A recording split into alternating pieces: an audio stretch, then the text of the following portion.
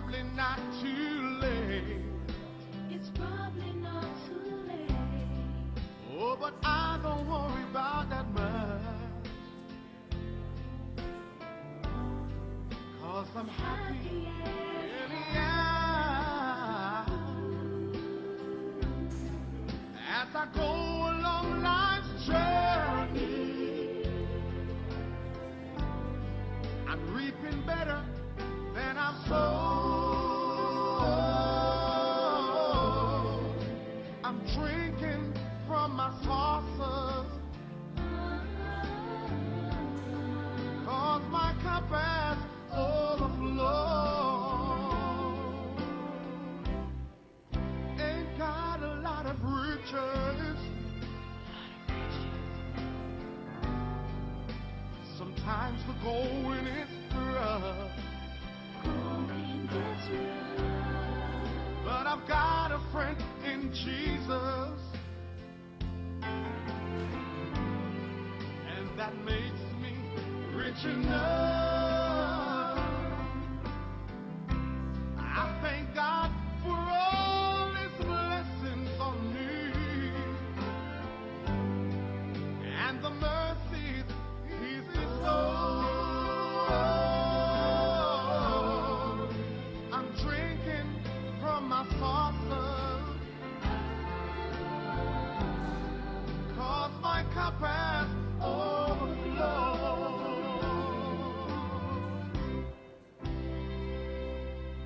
You know, right now, you may be going through some rough times in your life, but I'm here to encourage you today.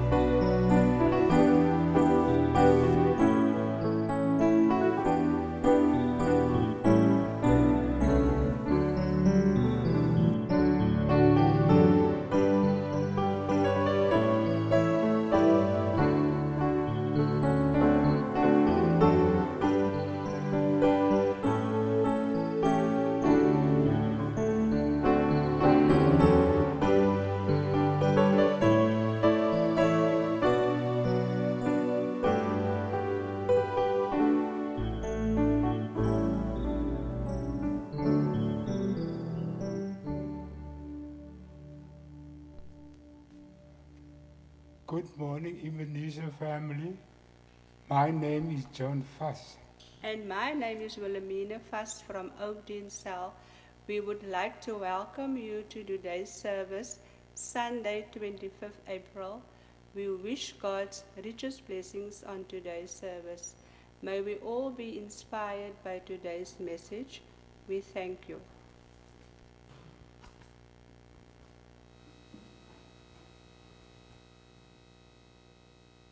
Our call to worship is from 1 John 3, verse 7 and 8.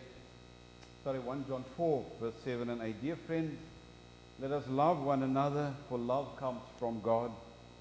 Everyone who loves has been born of God and knows God. Whoever does not love does not know God, because God is love. Kom ons bid saam. Dierbare Here, terwyl ons nog in die skaduwee van die Paase is, alles nog nuut en vars, dank ons U vir U kruisdood. Vanoggend dink ons aan die persoonlikhede rondom die kruis, hulle wie ongeërg was, hulle wie geen kommer uitgespreek het nie, maar ook diegene wie spesiaal was vir U as Verlosser en Heer. Ons bid U seën ook op elkeen van ons. Vergewe ons as ons ongeërg was, if we were uncaring and unconcerned. But as we are reminded of your love this morning, we confess our sins of indifference. May our fellowship be a meaningful one. As we sum up our prayers, we say together the Our Father. Father, who art in heaven, hallowed be thy name. Thy kingdom come, thy will be done on earth as it is in heaven. Give us this day our daily bread, and forgive us our trespasses, as we forgive those who trespass against us. Lead us not into temptation, but deliver us from evil.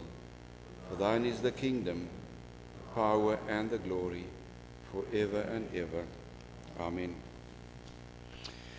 We've already been welcomed by John. Verity had a birthday, but she already did a welcome or a reading, and John was gracious enough to be persuaded to say something. John reminded me, and he said, remember, I've got motor neuron disease, and it's affecting my speech now. John Fuss is such a beautiful gift to us. Our readings will be done by Amber. Amber is here, as well as Nikki. I very seldom use the abbreviation. Nicoline and Amber, both of them had birthdays today. Today also happens to be Good Shepherd Sunday. Based on our reading, Psalm 23, and we will sing one of the renditions of Psalm 23. But allow me to welcome all of you.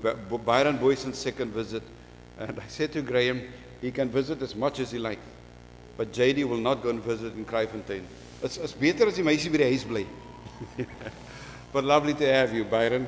And then we've got Hendrik's family, neighbors of Zoe and Mrs. Ferreira. They're Anglicans, And they've got a family worship there, and they felt just to break away from that and be with us. It's Chandra, Jessica, and Matthew. And then Mrs. Smith has got a visitor, a new carer, and she's Tuli from Kailicha, originally from the southern Cape. Welcome, Tuli. It's going to be strange. It's going to be strange for me to welcome the Ontong family. Edward is off today. I thought they're going to break away for the long weekend. They had nothing to do, and they decided to come and do it here. And next Sunday, Edward preaches at Belleville Church. I think you were the subject of a lot of social media this past week. So lovely to have you guys here.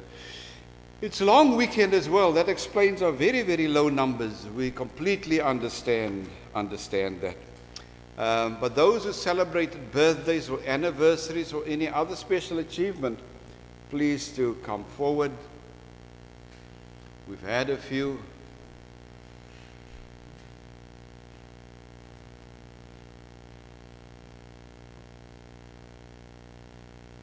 Amber?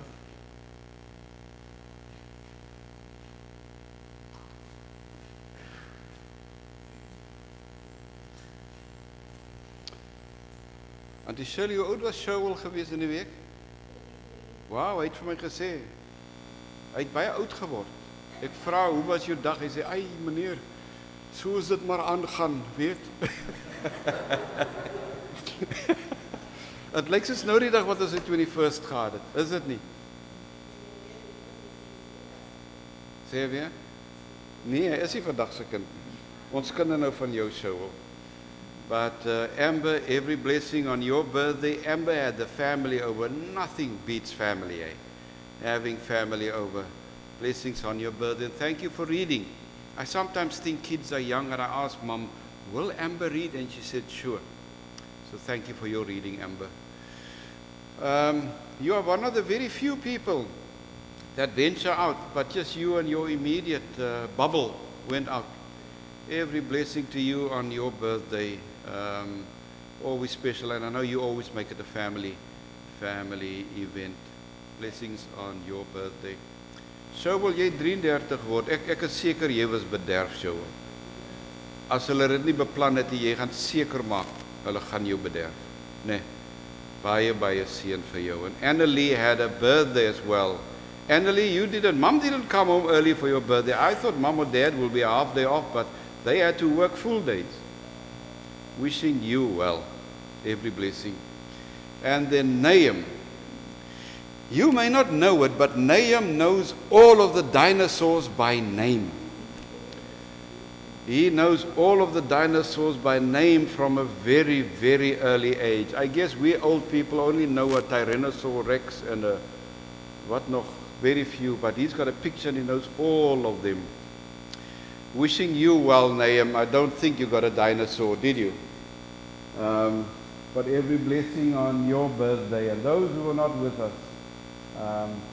Am I making you shy, Nahum? Hey? Lovely people. Let us pray. Lord God, yesterday we had a funeral, and in the shadow of death we have celebrations. And so we are reminded of our frailty, and especially in the season of COVID. But we thank you that we can pause for a moment and give you thanks. Often it is a crisis that forces us to reflect and to be still, but we do so outside of that crisis just to give you thanks in many, many ways. Bless all of our birthday folk, those who are present this morning, but also those who are not. May your love and your blessing continue to surround them. Amen.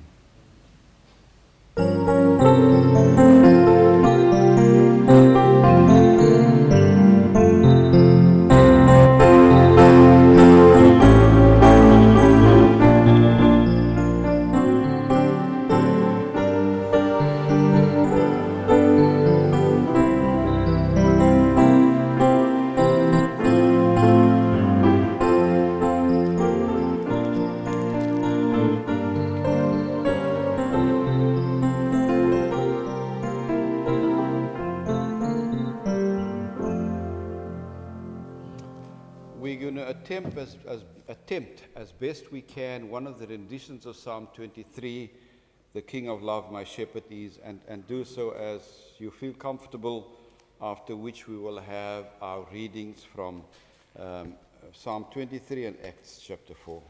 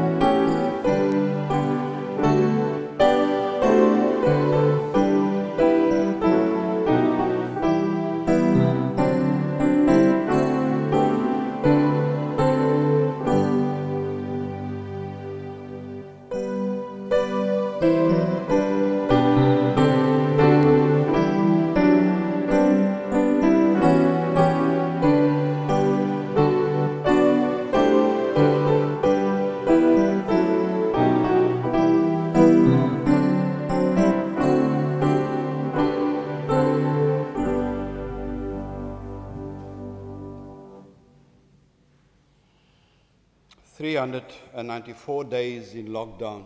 Can you imagine? I had the funeral at 9 yesterday. I was in at 7, and then we had viewing. And then I said, you know, a church must be based on relationships. We are in relationship with God and with one another, and not on meetings. Christy, we've never had a 3-hour meeting.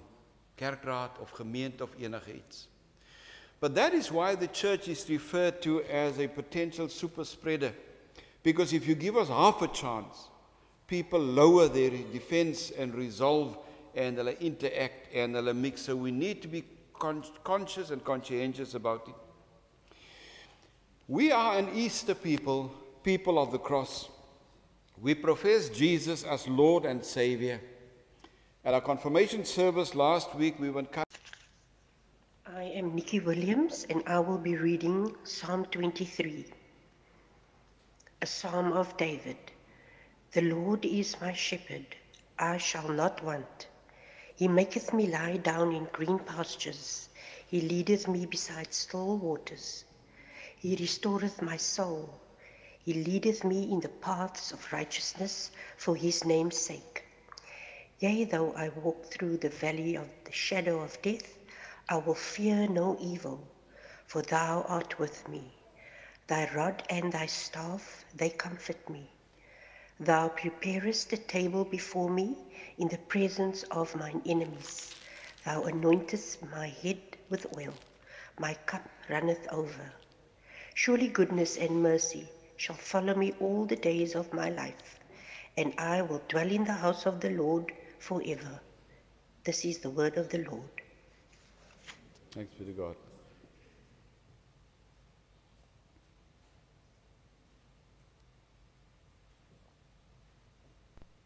Good morning, congregation. I am Amber Fredericks, and I will read from Acts chapter 4, verse 5 to 12. The next day, the rulers, the elders, and the teachers of the law met in Jerusalem. Annas the high priest was there, and so were Caiaphas, John, Alexander, and others of the high priest family. They had Peter and John brought before them and began to question them.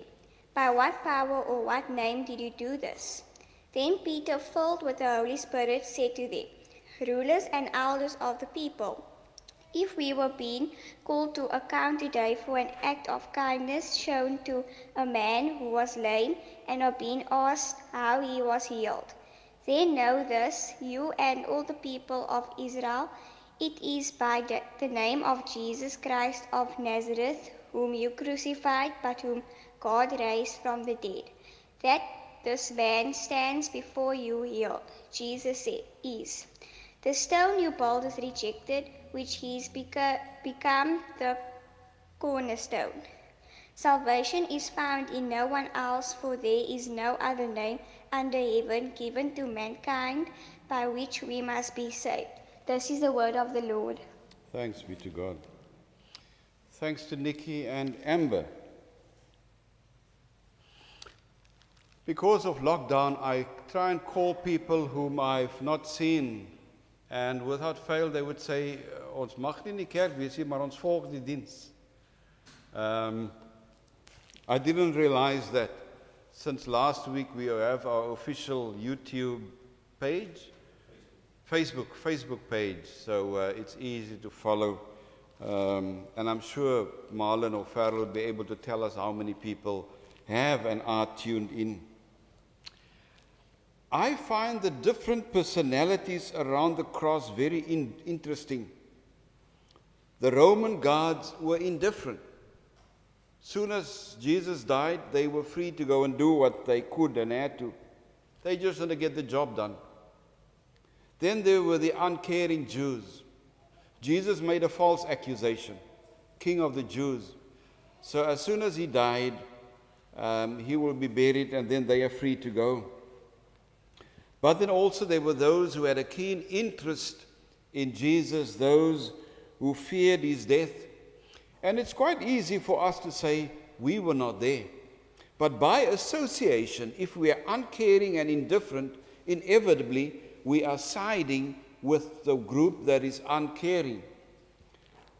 Or we could be with the other group that may be very, very indifferent.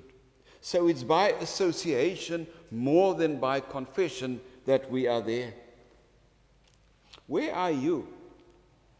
Who can you or do you identify with? Gewoonlik voor 'n teregstelling het 'n mens 'n keuse om te appelleer. Dis veral groot in Amerika. Voor die persoon tereggestel word, dan is daar 'n paar kriptiese oomblikke wanneer almal, ek weet nie of dit 'n rooi foon is, die rooi foon dophou om te kyk of die goewerneur gaan kwytskelding gee. Maybe Jesus too appealed when he said, if it is your will, let this cup pass, but not my will, let your will be done. So Jesus was not exempted from death of the cross. And remember, as we've said before, Christ is only risen and alive in us and transforming in us. Christ has only resurrected and is risen if he is alive in us. And we show forth the gifts of that Spirit.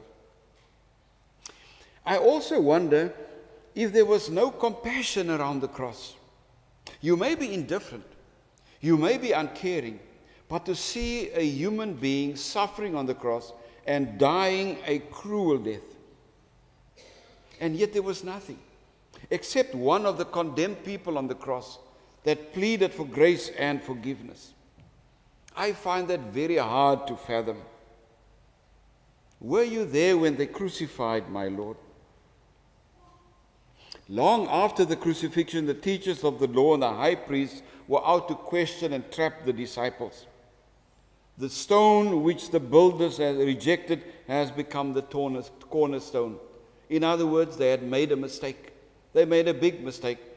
But in the bigger scheme of things, that was how it was meant to pan out. Difficult and dangerous as it was, they walked in the spirit of Psalm 23. The Lord is my shepherd. This is so deep a confirmation and affirmation. And in support of this, John speaks of the Good Shepherd. That is the Gospel of John. En 'n mens kon nie 'n baie beter vergelyking kry nie. Ek weet ons het ander beskrywings van 'n skaap wat dom is en so, maar in Bybelse tyd is 'n skaap gehoorsaam, eerbiedig. Dit word nie soos vandag met skaaphonde en aangejaag nie of motorfietsse nie, but the shepherd walked in front. And we are told by John, the shepherd, the sheep knows his voice. And the sheep know that he is there to protect them. En om ook vir hulle na goeie weivelde te lei. Die kudde ken sy stem. Ons het onlangs verneem van die mooi vordering van Edward. En hy het vir almal bedankie gesê en ons het hom geluk gewens. Maar weet, julle kon ewenwel 'n moeilike draakgemeente wees. There are congregations that are known to chew ministers up and spit them out. Equally, there are leaders who believe their role is about power, to lord it over the minister and leadership, and maybe a church where the council just runs roughshod over everybody, forgetting completely that we are sheep following a shepherd. And I often say, if you can't honor your minister, and if you can't submit to your minister, how can you submit to Christ? Because it's the position and the role. Many of our and other church numbers are dwindling. We've had people that moved and relocated elsewhere, and very soon we will have another family that's relocating for job opportunities to Johannesburg, but we've not really lost members. And I thank God for that. We may get nostalgic when we think about the good old days. And we can be very lyrical about how safe it was in our day and how you didn't have to lock your door and how you could walk and completely be safe. Yet violence and violence is so endemic in our society that I often wonder, what world, what society are we leaving our children? What world, what heritage are we leaving behind? Let me make a few examples. This past week was the 10th anniversary of the death of Moses Tatane, a man that was shot during peaceful protests by police with rubber bullets and died on his way to a hospital. Nothing has come of that case.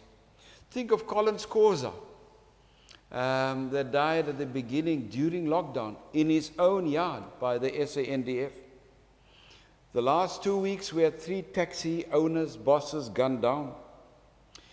Think of violence in our schools that are out of proportion. We and our family and children live in constant fear.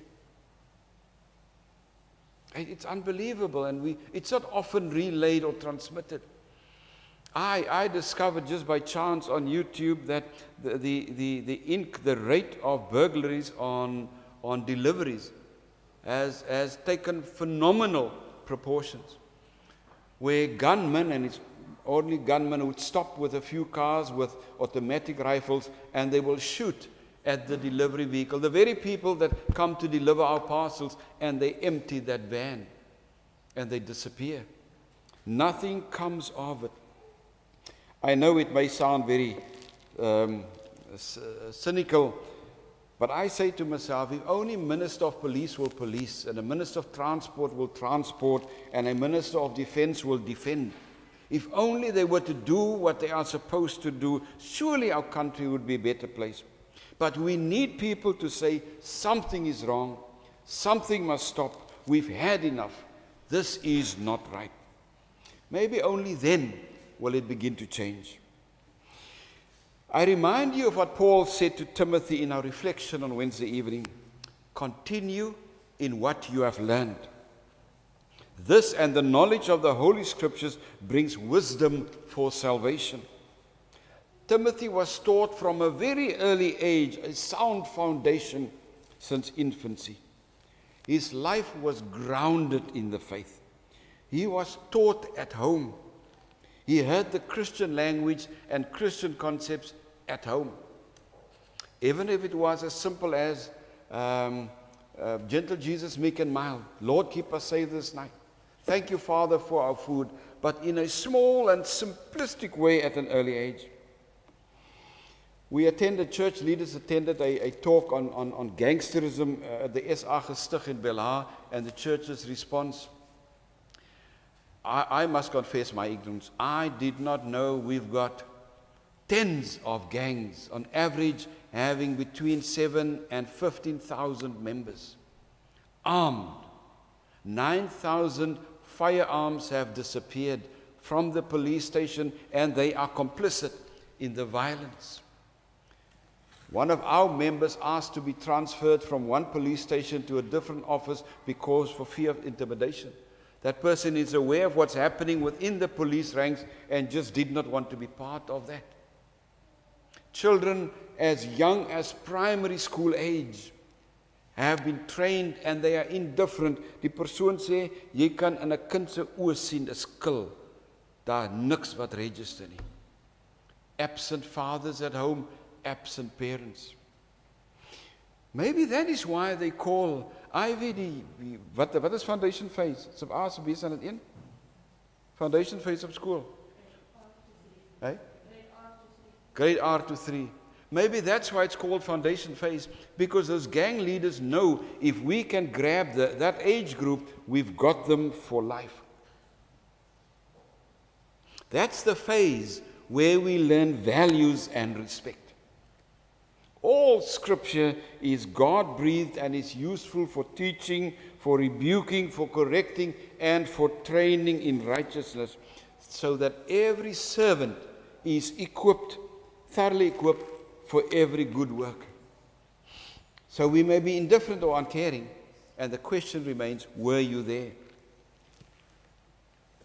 Maybe guilty by association. I think I'm a romanticist. I live with romantic ideals. If only people were to respect, love, forgive, and respect, love, and forgive one another, have compassion, and not embezzle, the world will be a better place. So if I were to watch a movie at home and it's got a bad ending, I don't want to watch it. I can read that in the news. And my family keeps on telling me, but that's reality. I don't want to watch violent movies. I don't want to watch these make-believe movies with these funny creatures and things. Ek het nie met daai groot geraak nie. En soms dink ek nog, as jy die goede kyk, dan lyk dit regtig, werklik. If only we were to practice our faith and live out the values of the gospel, then every servant of the Lord will be thoroughly equipped for every good work. I don't think you can differ from that. If we practiced our faith and lived out the values of the gospel, and then every servant of the Lord will be thoroughly equipped for every good work.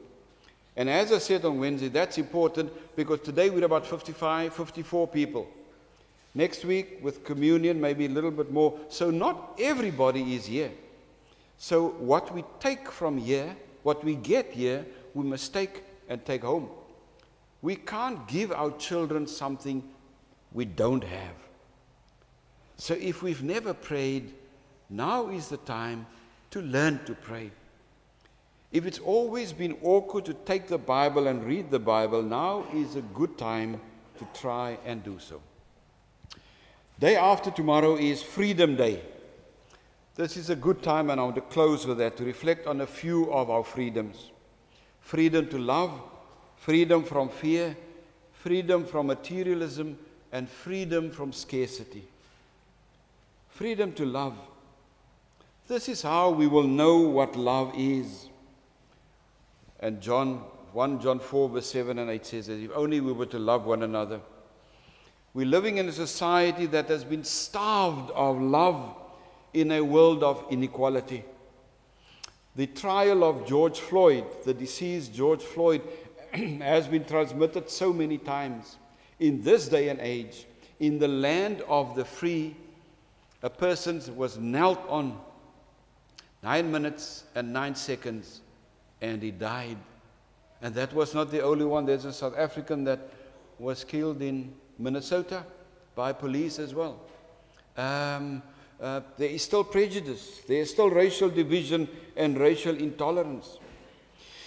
Now we can say, if only we are able to love more, to love our family, to love our partners, our jobs, and even ourselves. What are the factors preventing us from practicing love and being loved? May God grant that we be more passionate about love and life and people. Maybe I should split freedom from fear and intimidation. Fear around us, fear of femicide, fear of gender-based violence, fear of the freedom. We need freedom of fear from hijacking, from many other things. Freedom from fear for our children, for harm that may come to our children. Freedom from fear and intimidation. One cannot speak about freedom to love without also addressing freedom from fear. You know very well the name Levuno Mavunga, 15-year-old girl that committed suicide because she was bullied once too often. I find that so difficult to digest. There were more than one video recordings of the bullying. Not one person saying, this must stop, this is not right. Even the teachers knew about the bullying. What were the last things going through that child's mind? Her mother was ill, suffered some illness. She took her mother's tablets, drank the tablets, and she died. And allegedly or apparently the person that bullied just posted, oh, sorry that she died. This is wrong. Wait a minute, this must stop. Only then will it encourage other people to do the same. But we're living in a country, as I said earlier, where violence and even corruption is endemic. Ek weet sommige van julle, ek gaan nie name noem nie, maar sommige van julle kyk religiously die, wat is die ding? Sondercommission. I can't watch it. I've never sat a morning and watched it. Christy, jy watch it nie, ne? Ek weet jy watch it. I would never be able to hear all of these allegations. Toe ek klein was, en ek het verkeerd gedoen, en ek sê nee, dan sê sy maar, kyk in my oë. Dan kan jy maar vergeet. I do it with Rocco, our grandchild. Rocco, look into my eyes. So hy wil nie, dan kyk hy af. Hy sê, how do you know, Boesie? How can you look in my eyes? Maar dis wat my ma geleer het. How can you deny in public, in full view of the entire country and maybe the world, to say you didn't do it? You swore on oath that you didn't do it. And all that needs to be done is they must see their fate, they must see their time in court and be convicted and sentenced. But we also need freedom from materialism. 2 weeks ago we read from Acts and we were reminded how the believers sold what they had and they shared equally. It's a different time and a different culture. But we've learned never to aspire to live like the Joneses. But nowadays, we are the Joneses. And we are always trying to live a better life. Our life seems to be controlled and conditioned by the things we want and the things we want to buy. We are told that our country, maybe others as well, is in grave danger of living with debt. Is it debt? With debt, met skuld. People are maxing their credit cards. Not on big things, but on daily, ordinary run-of-the-mill things. People are increasingly also begging and borrowing and stealing. 2 or 3 at a robot at a time. We know it is tough times. But also freedom from scarcity. We may not know what scarcity is. Scarcity means there is not enough for everyone. When I visited Zimbabwe a number of years ago, I saw what scarcity was, but also with the assembly we had. When the banks do not have enough money, when the shops don't have enough groceries, when petrol is not enough to go about, and you can't even get your full salary every month, that is scarcity. Yet the political glut continues. The same in Nigeria, an oil-rich country. Africa is a mineral-rich country. Yet we've got the biggest poverty and malnutrition ever can be imagined. On Sunday last week, after worship, after confirmation, I went to give communion, and about after 11, I went home, and I just saw this smoke in the distance. I thought, there's a bos wat brand. And we now know the devastation that followed. And then social media began. People needed food, people needed accommodation, and many of you circulated that message as well, and forwarded and forwarded and forwarded even more. But the Western Cape Ecumenical Network, the church leaders, especially in the southern suburbs, also responded. And literally within an hour, 600 people could and were accommodated, taken up into church and families and all that. And then the next minute it was said, Gift of the Givers, a Muslim group, were going to feed 4,000 students, 4,000 people. And literally an hour later, they were asked to do so for 7 days. 7 days. And normally they respond within minutes. Hulle het nie 'n kerkraad en 'n streekraad wat moet besluit nie. They can respond immediately. So Old Mutual made available their facilities. Pick and Pay and Woolies also donated, and the corporates donated. And people were asked for donations. Literally within days, by Wednesday, word got out, enough. Enough food, enough clothes, everything has been sorted out. I know, that is the point I want to make, I know the church could have done more. But what do we have to do to mobilize support? If it were to be Belleville College or maybe any other disaster around here, how much would it take to mobilize support and money and all of that? I'm just asking myself because I know the church could have done more. But because we live with a feeling of scarcity, similar to the scarcity of the Israelites, when they were told in the wilderness, take just enough manna and quail for today. You know what happened when they tried to take for tomorrow and the day after. It's spoiled. Only enough for today. We worship a God that blesses us, that cares for us, that said He would never leave us nor forsake us. And you know, friends, an article published in April 2020 said that in normal life, we are busy with our routines and daily activity, that we have very little time to stop and think about things, important things in our lives. Real reflection only happens when we are in a crisis. Met ander woorde, nood leer bid. The article says real reflection only happens when we are in a crisis. We could not wish for a better crisis to force us to think than this time of COVID and uncertainty. They call it a perfect storm, where we reflect not only on our own health, but the quality of our lives and the importance of living and what goes with it. May God give us grace to do that. And now I want to close with a story of a Kenyan runner, Abel Mutai. He participated in Spain a number of years ago.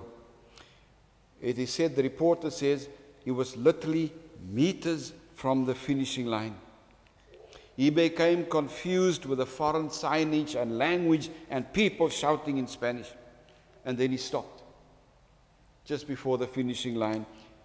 He thought he had completed the race. And then a Spanish runner, Ivan Fernandez, was right behind him, and he realized what was happening. So he started shouting at the Kenyan, but the Kenyan still didn't understand because he couldn't understand Spanish. So the Spanish man said, continue running. And then Ivan Fernandez pushed him, encouraged him to go behind him so that he could finish, and eventually finished. A journalist then asked, why did you do that? Ivan replied, my dream is that someday we can have a kind of community life where we push and help one another to win. The journalist said, but why did you let that Kenyan win? You could have bypassed him. Ivan said, I didn't let him win. He was going to win. In fact, he had already finished his race. The race was his, the journalist says, but why did you? You could have won. And Ivan looked at him and he said, what would have been the merit of my victory? What would have been the honor in that medal? What would my mother think of me when I brought that medal home? Values are passed on from generation to generation. What Christian values are there that we can and must and will pass on to our children? Let us begin by passing on the beauty of humanity, honesty, and love for God. Let us pray. Lord God, you created this world perfect in every aspect. You have created us, the ultimate human beings, created in your image. But no sooner were we left to fend for ourselves with a mind and independence that we realized we can create. And even with that creation and the gift of creating, we also realized all of the other things we are capable of. Capable of jealousy, competing, comparing, and wanting. Yet we live in a world of abundance, but we still exist with a mind of scarcity. We are encouraged to give that our joy may be full. Forgive us for soiling this creation that you have given us. Pollution fills our oceans, our fields. Pollution has invaded our own minds and lives and homes. Materialism clouds our thinking. We no longer know the difference between needs and wants. As we come to worship you on a Sunday, remind us, Lord, of our high calling as Christians. In whatever church we worship, called by whatever name. Give us courage to say, this must stop. Enough is enough. This cannot continue. We're living in a world where people with the wrong intentions become role models. Give us courage, even in this year before the elections, to say, this must stop. This cannot continue. Bless us as a congregation and as families, as we continue to create in our homes an atmosphere of praise and honesty and worship. Amen. Let us honor God with our gifts.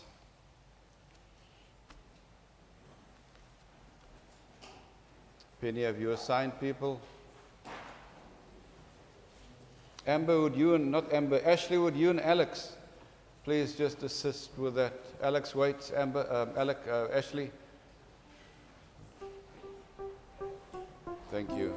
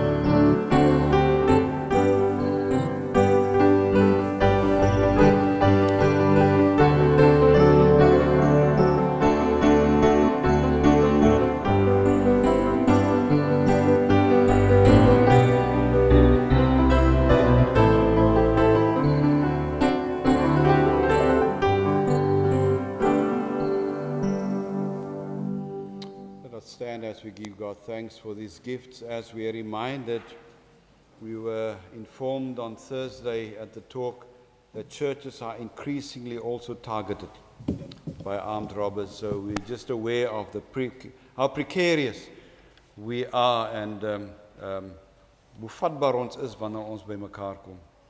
Let us give God thanks. Lord, even though we live in a society that talks about scarcity, we give from our abundance, the abundance of gift and love and gifts that we have, and in many other ways that we are blessed. So we ask for your blessing on these gifts now and always. And now may the grace of our Lord Jesus Christ and the love of God and the fellowship of his Holy Spirit remain with you and abide with you always. Amen.